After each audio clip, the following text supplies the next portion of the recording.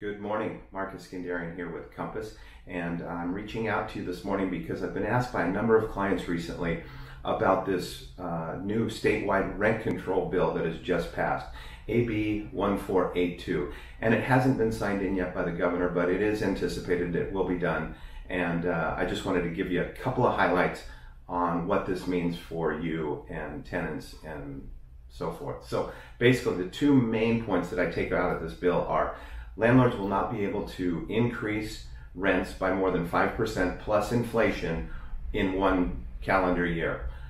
It doesn't prevent them from raising rates to whatever they want between tenancies, meaning if a tenant leaves, landlord can still increase the rent as much as he wants. But during the course of a certain lease term, they will not be able to raise rents more than 5% plus inflation. Secondly, in the past, most areas in California, landlords have not had to provide just cause for evicting tenants. They've had to say rents aren't being paid on time and a number of certain things, but now there are some concrete terms and concrete reasons that landlords will have to give before they evict a tenant. So anyway, those are the two main points. There are a number of other details involved in it, but those are the ones that I think are most pertinent to most people.